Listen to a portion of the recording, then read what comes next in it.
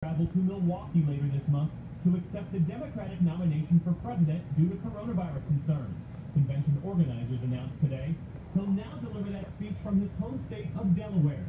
And President Trump today said he'll probably deliver his speech accepting the GOP nomination from the White House.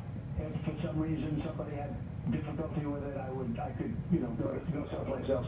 The easiest, least expensive, and I think very beautiful would be live from the White House. It would mark yet another break in presidential norms.